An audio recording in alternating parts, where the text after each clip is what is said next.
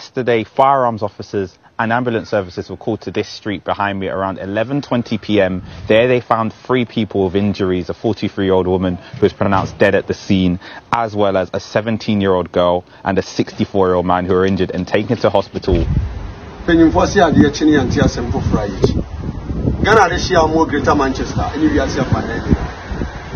and then Manchester Bridge, you can see it. A summer up to your neck, that's sorry, and just simple. Keep on listening to Fast to Watch. Welcome back to Fast to Watch TV. Say the name Dana Semisia. I say, and I'll be a moo and I'll PM UK Manchester. I see me for Banana the crowd. Look here, and Chibia.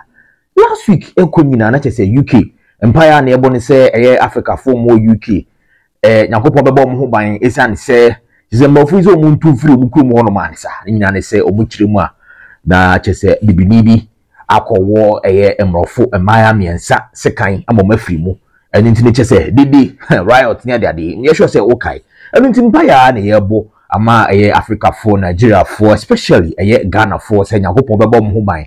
na obia enkoto asem mu na ye da sorry ya yesterday around 11:20 p.m. anyumero yes Ghana ni bi akọ woni maame sikan amana fimu nyene maame nkwa no woni sikan woni papa sikan eni ni nuaba odi na che wodi fie edunso asemwe wotwe hu a wonti ase chese ye bom paye se Ghana fo ho beto mo na chese obi anya asem na masa kopre asemwe asa ba betum arahu ye pa maame ye frem na ye abeta obinim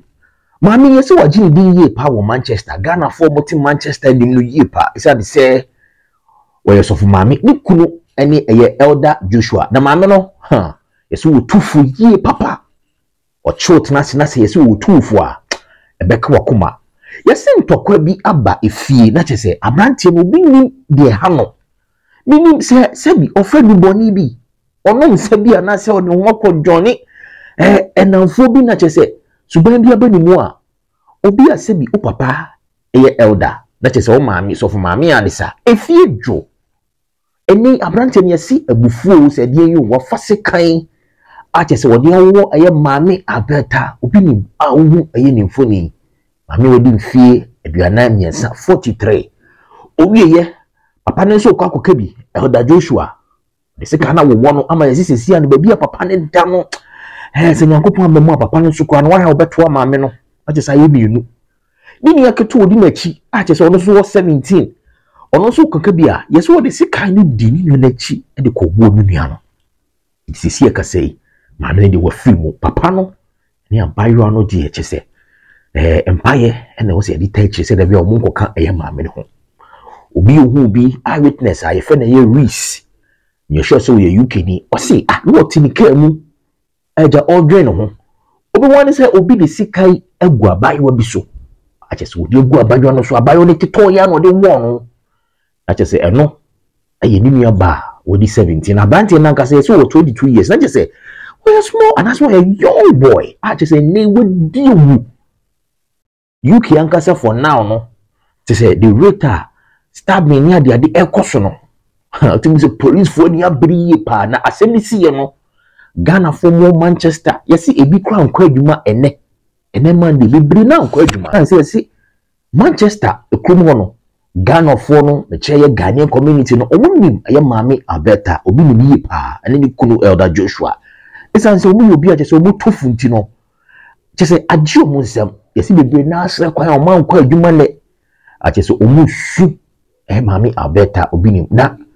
baby a maami abeta ene ni kuro beti no bi asem si ye no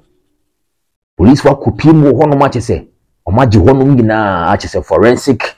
report ni chese investigations ni ade na ekoso ho no na awrahugie pa wo hwe ebuwe ena eyewitness ni kiremu a abrantie no odugu ni nua ba no so chese oduru ho no ode sika no wo ni nua ba no jini so be hwe a chese o me flower bi ena ato ebuwo no ho esa abrantie no at that time no chese omo ye ne se chese ne so ye kra abrantie wi sa me so ye eyewitness no kwa kire ma o timi ka mu no say Abranti ne se wo de sekan no ebe wo no nti ono so no chese nka wantu ne ka na akwa na chese akwa no so wato so enan ansa na abranti ne chese tin ho beto no se die yo ade bi le wotwe mu won ti ase ene uko UK from BBC to Daily Mail chese all the top website and TV stations reported this particular story. Our who ye pa ama Ghana for BBED UK, especially Manchester. Omuraho oma buto. Say and omo munu Alberta obinim. And Joshua elder Joshua the tuja. Penny for see the chini and tia sem for Friday. Ghana this year more greater Manchester and you are saying and then Manchester Bridge you can see a summer up to your neck. That's sorry and obey and tia sempa. Yeni ankasa ya papa yenia ya brother elder Joshua on the a Baptist sorry any kind of Manchester no. You sorry any babema the baby on the abusuye enyantawantawa kakra ewufi. Ama akowie se akodai atwe sebe sekai ene awo eyebusuye ama maame na ekasa de sisi ade o kanti asefo asase ho ama watoa na mo asie ni papa nso ewa yaresabia ye bompa yese nyame de ne beba nkwam se bebi ono nso da no enye le chiri papa nso so ono nso wode sekai ne bi wo no eno nso so akofa asem kese aba sisi omumie no nyina no omoda eye ayaresabia ye bompa yese nyankopon beboa ama omabeka ye ho nemom maame ne de sebe yantia sempa maame no se police ene eye adokatafo akonfirm se maame no atoa nanan mo nsie do abusia awerhu yie papa so hwe enne ye betwa hia nyina no anopa yi obia cancel na juma wonko ebi wo inside ho ebi titika mu esu ni adwajo ene ye twa wa ha sei aka papa no ne ba akwada be mfie nsia ene eye ye be mfie du milu ene dumiensa ena aka wo mo a omo nso so ye hwe akire ye do mo abape baabi e de ahye police for edi asem no ho akotene de be sibia no ye be mama so ate nemom ye mama so ate se de asi no se wote a eye elder Joshua one ne yirimom ena asase mu ade ato no ba ne de sisi ame no kese onte atiasefo asase so na busuafo chairman wa ha busuafo basalad ana paane ene Elder Samson and be chairman obia panyimfo de betuma se kroma panyimfo de omu nyina ba wa ha obia cancel the shift ye wo ye nuama no mo omu so ne maame ne kwa sorry omu nyina ba e baba beboa lawyer abacha obia wa ha enti de ka ne se nana nso so e de nanim onyamo beta akire yesra mo obia nka na koma nto ne yam na ye mompaye na se de ye hu no kroma ano de gise nyankopon na be de ebebam eti mrepam no de beba bia no ye be sa mama ye de mate nemom ne asi o Manchester enu na mi hira mu nyina enne de Manchester sorry I anti asempa o ye sorry Manchester I anti asempa small boy bi enne sorry I saw the second o maame ekono e the second awo papa ne nua ba ama mo di o mo da hospital achese mo de pa Ghana ni akola o yes what alongside asem na reho pa yes e frɛ papa no elder friend Joshua and yes so maame ne so de we refi maame ne dini ya reho sem papa ya reho sem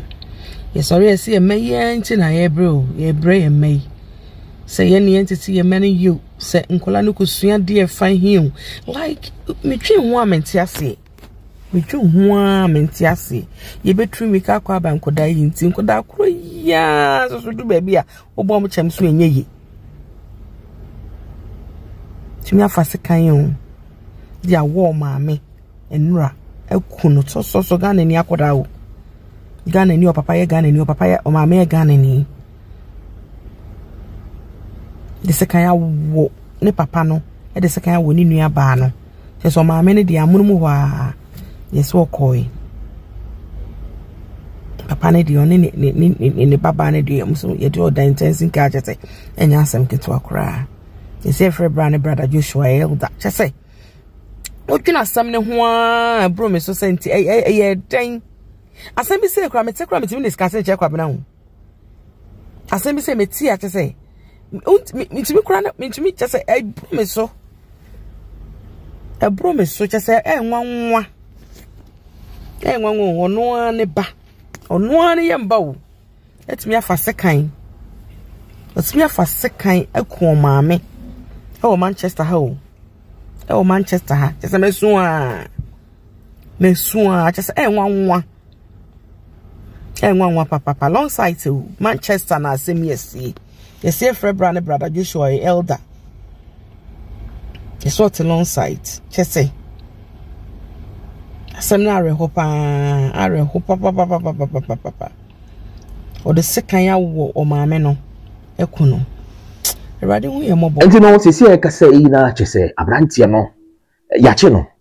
a chese ye kwaku bisa no ye investigations e de pa de ba ni trima eni wo twe sikan ku ni maame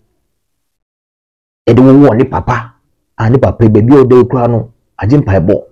e sa de wo ni aba a chese ono ankasa onim se eni UK e before wo ho no kura no agye mpa ebo anisa e san se riot ni protest ni ade no baby bibiri ho no ma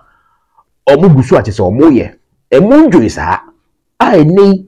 chese okudi se nyambra semui nyakopon emo obi ahoban nyakopon mo Ghana for mo abrochi especially UK ahoban isane se the way ta chese manfo twetwe sekan de wo manfo UK no obi nam ne baby crate mi twese kan e de wo no okay last year abayo we am the story a very popular YouTuber nam ne baby Ghana ni de share mi twese kan